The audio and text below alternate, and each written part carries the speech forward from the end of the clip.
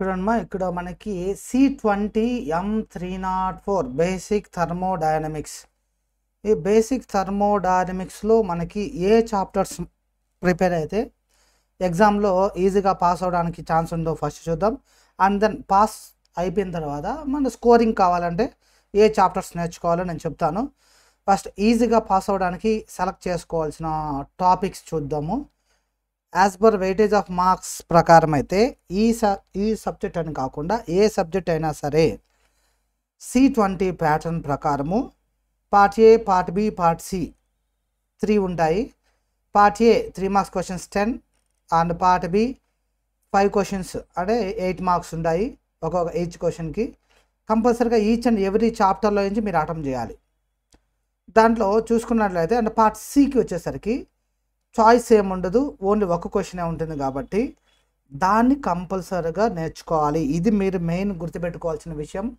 ఏ సబ్జెక్ట్లో అయినా సరే, అంటే ఇదనే కాదు, మెకానికల్, సివిల్, ఎనీ బ్రాంచ్, మీకు పార్ట్ సిలో ఉండే క్వశ్చన్ ఏ చాప్టర్లో అయితే ఉంటుందో ఆ చాప్టర్స్ని చాయిస్ లేకుండా నేర్చుకోండి. That is the first important thing అనమాట.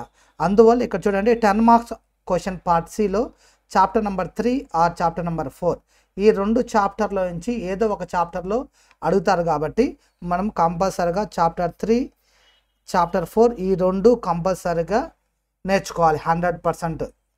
అప్పుడు వెయిటేజ్ ప్రకారం మీరు తీసుకున్నట్లయితే ఇక్కడ 14 ప్లస్ ఈ 2 కాకుండా అడిషనల్గా 10 మార్క్స్ క్వశ్చన్ ఒకటి యాడ్ అవుతుంది. 14 24 ఒక 10 24 28 ప్లస్ ఒక 10 38 మార్క్స్ ఓన్లీ ఈ 2 చాప్టర్స్ నేర్చుకుంటే మీకు ఈజీగా తెచ్చుకోవచ్చు. ఈ 2 చాప్టర్స్తో పాటుగా ఓన్లీ 5th చాప్టర్ ఇక్కడితో close.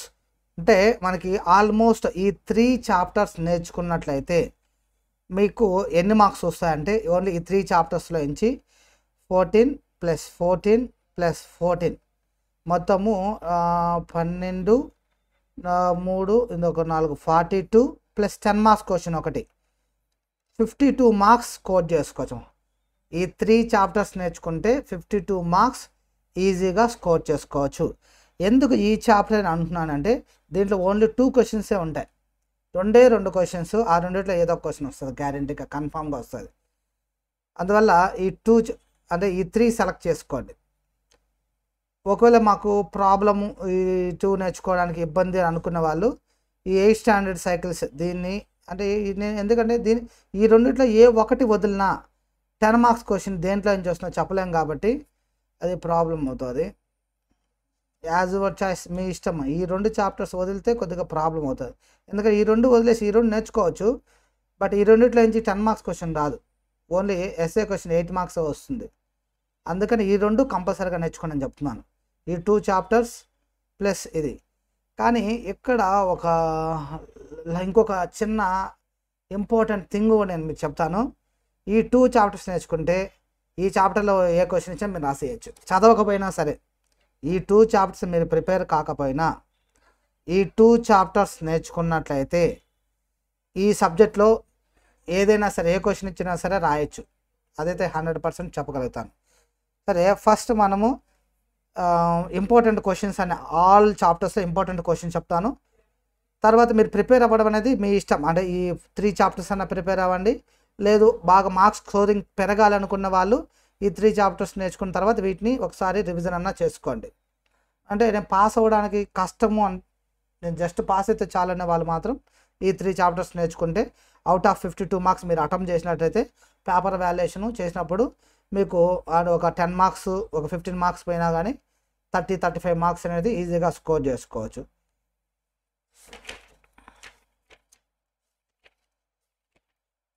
First chapter fundamentals and loss of థర్మోడైనమిక్స్లో very important question వచ్చేసి సిస్టమ్ అంటే డెఫినేషన్ అడుగుతాడు. సిస్టమ్ అంటే ఏమి, బౌండరీ అంటే ఏమని చెప్పి డెఫినేషన్ అడుగుతూ ఉంటాడు. Next important question types of thermodynamic system, closed system, open system, దానికి ఎగ్జాంపుల్. నెక్స్ట్ ఇది వెరీ ఇంపార్టెంట్ అదే 3 మార్క్స్కి ఇంటెన్సివ్ ప్రాపర్టీ, ఎక్స్టెన్సివ్ ప్రాపర్టీ, వాటికి ఎగ్జాంపుల్ కంపల్సరీగా ఎక్కువగా అడుగుతూ ఉంటాడు question. Intensive property and extensive property. Next 3 marks definition state path and process ఈ డెఫినేషన్స్ నేర్చుకోండి. And 3 marks what is meant by reversible process and irreversible process అంటే ఏమంటారు. ఇవన్నీ టెంపరేచర్ డెఫినేషన్ ఇది ఎస్టీపీ ఎన్టీపీ వెరీ ఇంపార్టెంట్.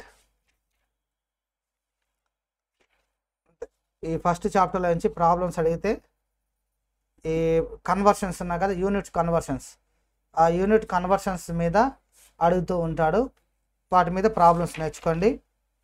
దాని తర్వాత next first chapter ఈ problems second చాప్టర్లో రావాల్సి సెకండ్ చాప్టర్లో కూడా పనికొస్తాయి ఈ ప్రాబ్లమ్స్, ఈ 2 ప్రాబ్లమ్స్ అంతే. Next thermal equilibrium definition 3 marks.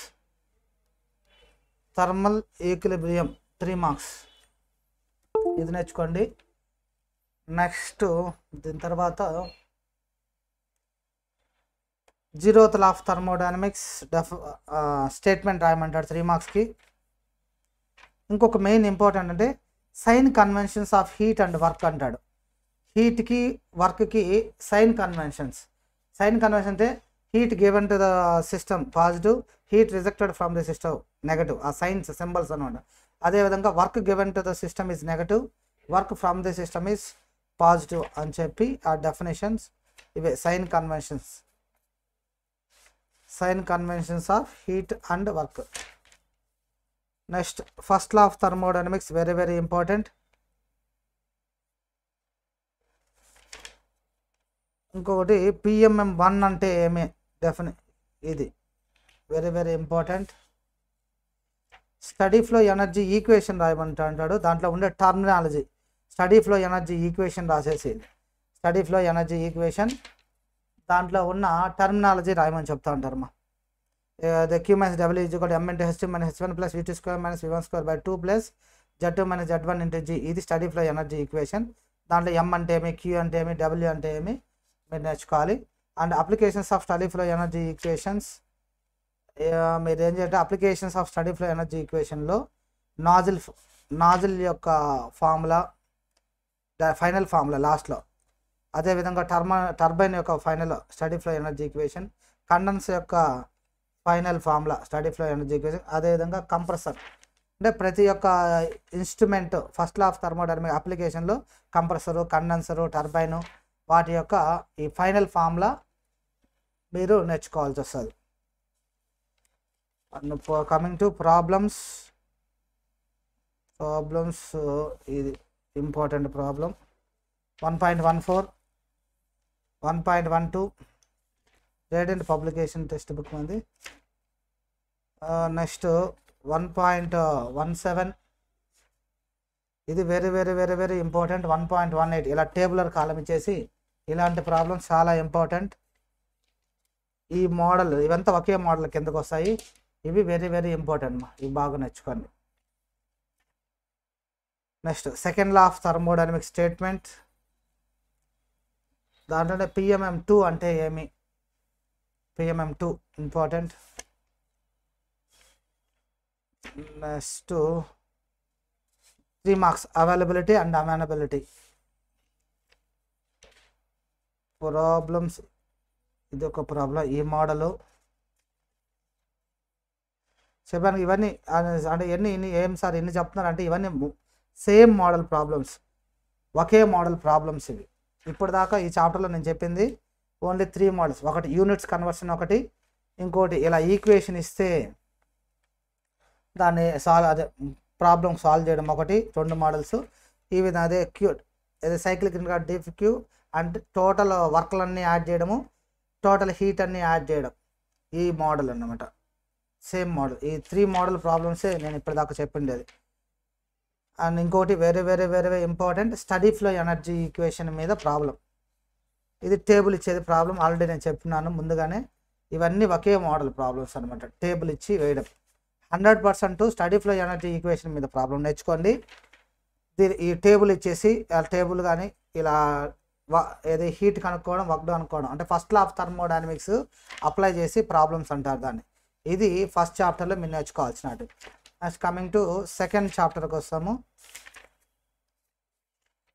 Second chapter loss of perfect గ్యాస్లో boils law 3 marks, Charles law 3 marks with PV diagrams. అన్నిటికీ పీవీ డయాగ్రామ్స్ నేర్చుకోండి.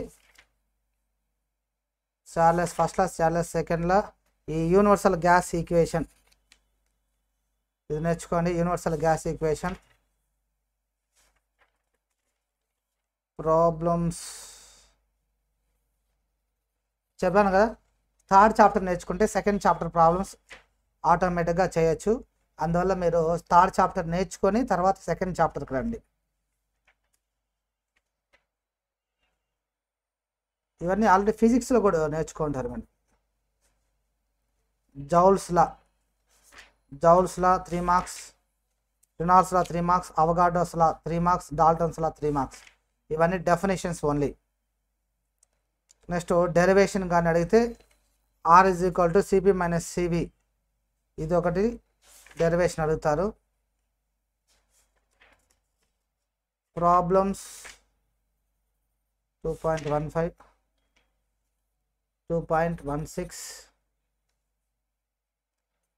మోడల్స్. ఇంకా ఇది 3 మార్క్స్ ప్రాబ్లం ఇంపార్టెంట్. 2.20, 2.21 ఈ మోడల్స్ నేర్చుకుంటే సగం. అంటే సెకండ్ చాప్టర్ అది ఈజీగా తక్కువ సిలబస్ ఉన్నట్టు అనిపిస్తుంది. బట్ థర్డ్ చాప్టర్ నేర్చుకుంటే సెకండ్ చాప్టర్ కూడా చేయొచ్చు ప్రాబ్లమ్స్. థర్డ్ చాప్టర్ మొత్తం కంప్లీట్ థర్మోడైనమిక్స్ మొత్తానికి చాలా ఇంపార్టెంట్. అంటే థర్డ్ చాప్టర్ ఒకటేమో. ఈ థర్డ్ చాప్టర్ నేర్చుకుంటే మీరు మొత్తం థర్మోడైనమిక్స్ సబ్జెక్ట్ అంతా నేర్చుకున్నట్టే. ఇంకొకటి నేను ఏదో ఎగ్జామ్ పాయింట్ ఆఫ్ వ్యూలో చెప్తున్నాను, కానీ బీటెక్కి వెళ్ళినప్పుడు మీకు యూజ్ అవ్వాలి అంటే ఇది మొత్తం ఇక్కడ కానీ బాగా నేర్చుకుంటే థర్మల్ సబ్జెక్టు బీటెక్లో మీకు ఇంకా చాలా యూజ్ఫుల్గా ఉంటుంది. వీటన్నిటికి కూడా బేసిక్ ఏదంటే ఈ ఒక్క చాప్టర్ని స్ప్లిట్ చేసినట్టే లెక్క. థర్డ్ చాప్టరే మనకి main heart of the subject అనమాట. దీంట్లో ఈ ప్రాసెస్ ఉంటాయి చూడండి. ఈ process constant pressure process, constant volume process, constant temperature process, adiabatic process, ఈ పాలిట్రోపిక్ ప్రాసెస్. ఈ 5 ప్రాసెస్లకి మీరు ఒక టేబుల్ ఉంటుంది, ఫార్ములాస్. ఆ ఫార్ములాస్ మీరు బైహార్ట్ చేసుకోండి. లేదు అంటే మన మొబైల్ యాప్లో మొత్తము చెప్పున్నాం ఫార్ములాస్ అన్నీ ఎలా, ఈ ప్రాబ్లమ్స్ ఎలా సాల్వ్ చేయాలన్నా కూడా. ఇదైతే ఈ యూట్యూబ్లో అయితే ఈ వీడియో ఫ్రీగానే పెడతాం, కానీ మొబైల్ యాప్లో మీరు each and every chapter explanation, problems explanation మీరు పర్చేజ్ చేసుకుని అవి ఎలా చదవాలో కూడా నేర్చుకోవచ్చు. లేదు మీరు ఓన్గా ప్రిపేర్ అవ్వాలనుకుంటే ఇప్పుడు నేను చెప్పిన ఈ టేబుల్ కానీ బైహార్ట్ కానీ చేయగలిగితే కాన్స్టెంట్ వాల్యూమ్ ప్రాసెస్లో ఇది పీవీకి టీకి అని PVT relation, work done formula, అది change of internal energy formula, heat transfer formula, enthalpy formula, and పక్కన ఎంట్రోపీ కూడా ఉంటుంది. దీన్ని కూడా ఇక్కడ ఎత్తి యాడ్ చేసుకోండి పక్కన సైడ్లో. ఈ టేబుల్ కానీ మీరు బైహార్ట్ చేయగలిగితే ఈ ప్రాబ్లమ్స్ అన్నీ సాల్వ్ చేయొచ్చు. ఈ ప్రాబ్లమ్స్ చేస్తే ఫస్ట్ చాప్టర్ ప్రాబ్లమ్స్ చేయొచ్చు, సెకండ్ చాప్టర్ ప్రాబ్లమ్స్ చేయొచ్చు. దీంట్లో నేర్చుకున్నట్టు ఈ ప్రాసెస్ అన్నిటికీ PV diagram and TS diagram అడుగుతూ ఉంటాడు మా 3 మార్క్స్కి. కాన్స్టెంట్ ప్రెజర్ ప్రాసెస్ మీకు డెరివేషన్స్ ఉంది. ఏది కాన్స్టెంట్ ప్రెజర్ ప్రాసెస్కి అన్నిటికీ కూడా వర్క్ డన్ డెరివేషన్ అడుగుతూ ఉంటాడు.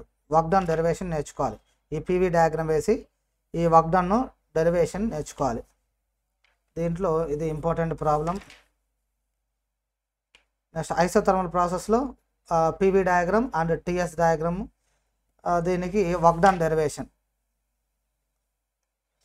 ఈ వర్క్ డన్ డెరివేషన్ నేర్చుకోవాలి. ప్రాబ్లమ్స్ వచ్చేసి 3.4 important. This is an important. 3.6 next adiabatic process, same work done derivation, PV diagram.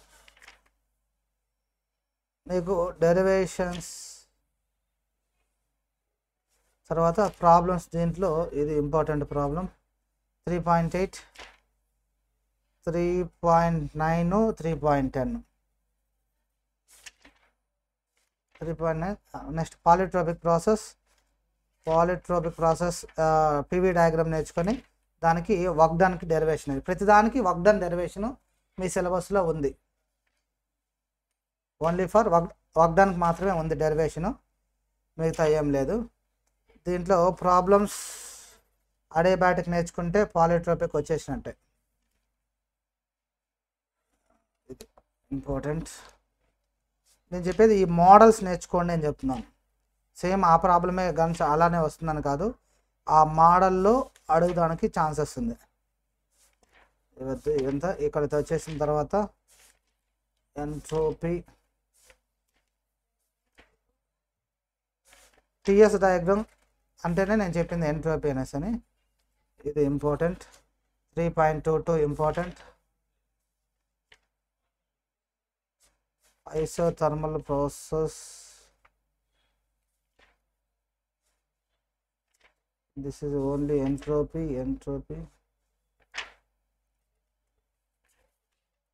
ఇక్కడ నుంచి అడిషనల్ సాల్వ్డ్ ప్రాబ్లమ్స్ అన్నీ నేర్చుకుంటే, ఇవి అడిషనల్ సాల్వ్డ్ ప్రాబ్లమ్స్ అన్నప్పుడు ప్రీవియస్ ఇయర్లో ఇచ్చిన ప్రాబ్లమ్సే ఉంటాయి. అందువల్ల అడిషనల్ సాల్వ్డ్ ప్రాబ్లమ్స్లో మళ్ళీ ఇంపార్టెంట్ అని ఏం చెప్పలేము. ఆల్ అడిషనల్ సాల్వ్డ్ ప్రాబ్లమ్స్ మీకు ఇంపార్టెంట్ కిందే వస్తాయి. 3.50,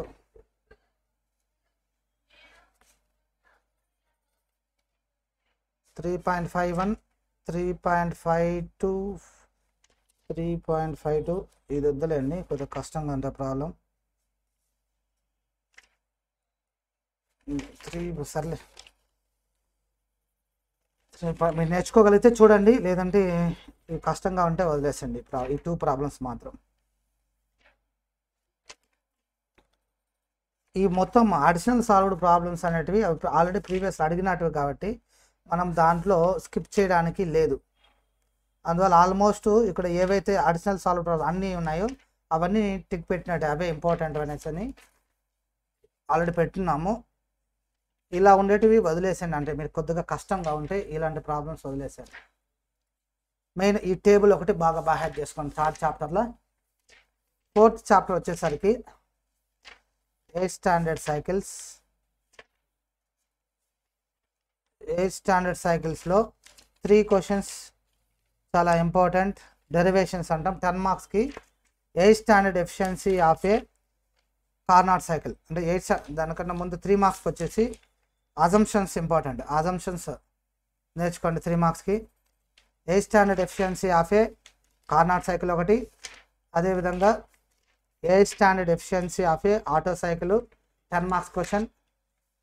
next 8 standard efficiency of A diesel cycle. ఈ 3 డెరివేషన్స్లో నుంచి ఒక డెరివేషన్ కంపల్సరీగా వస్తుంది. 8 స్టాండర్డ్ ఎఫిషియన్సీ డీజిల్ సైకిల్ కానీ, లేదా ఆటో సైకిల్ కానీ, లేదా కార్నాట్ సైకిల్.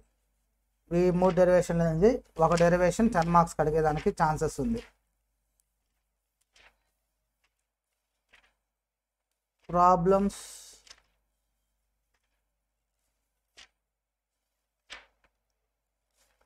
నేను బ్యాక్ సైడ్ నుంచి చూస్తాను. అడిషనల్ సాల్వ్డ్ ప్రాబ్లమ్స్ ఇది తక్కువ వచ్చినాడు. ఒక్కొక్క దాంట్లో నుంచి ఒక్కొక్క మోడల్లో ప్రాబ్లమ్స్ నేర్చుకొని, ఇది 4.32, 4.31, నెక్స్ట్ 4.36, ఇవన్నీ డీజిల్ సైకిల్కి రిలేటెడ్ కానీ. 4.29, next 4.27 diesel cycle. Next diesel cycle అయిన తర్వాత ఆటో సైకిల్ మీద ప్రాబ్లమ్స్ చూద్దాం. ఆటో సైకిల్ 4.20, ఈ ఒక ప్రాబ్లం నేర్చుకుంటే ఆల్మోస్ట్ అన్ని ప్రాబ్లమ్స్ వచ్చేసినట్టే. 4.19,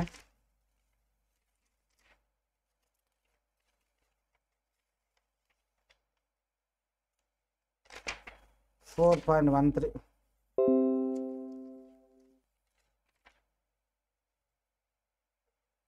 నెక్స్ట్ కార్నాట్ సైకిల్ మీద ప్రాబ్లం కానీ అడిగితే కార్నాట్ సైకిల్ 4.6 నేర్చుకోండి సరిపోతుంది. Carnot cycle that's it. 4th చాప్టర్లో అంతేమా. డెరివేషన్స్ మటుకు మర్చిపోకుండా నేర్చుకోండి కంపల్సరీగా. Derivations must.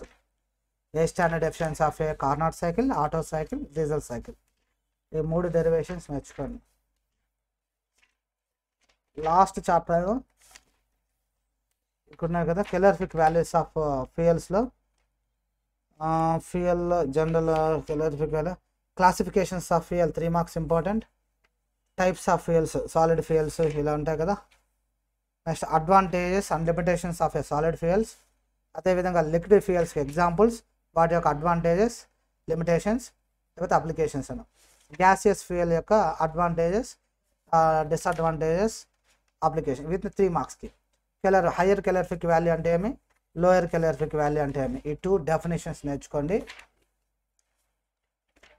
ఇవి కాకుండా 10 marks question, very important question 2 అని చెప్పాను. బాంబు కెలోరీమీటర్ ఒకటి, డయాగ్రామ్ వేస్తే 5 మార్క్స్ వస్తాయి. దాని గురించి మీకు వచ్చిన ఏదో ఒక సోది రాసండి, మీకు ఏమొచ్చేస్తాయంటే ఇదొక 5, అదొక 5, 10 మార్క్స్. డయాగ్రామ్ మటుకు కంపల్సరీగా బాగా నేర్చుకోండి. 5 ఇది ఒక ఎస్ఏ క్వశ్చన్, ఈ రెండిట్లో నుంచి ఒక క్వశ్చన్ కన్ఫామ్గా వస్తున్నా. మిగతా అన్ని చాప్టర్లు నేర్చుకోవడం నాకు కష్టం అంటే ఫస్ట్ ఓపెన్ చేయడమే మీరు ప్రిపరేషన్ స్టార్ట్ చేసేటప్పుడు ఈ చాప్టర్ ఎత్తితే మీకు ఈజీగా ఉంటాయి. 2 క్వశ్చన్స్ ఈజీగా అయిపోతాయి. And higher calorific value, lower calorific value definitions నేర్చుకుంటారు.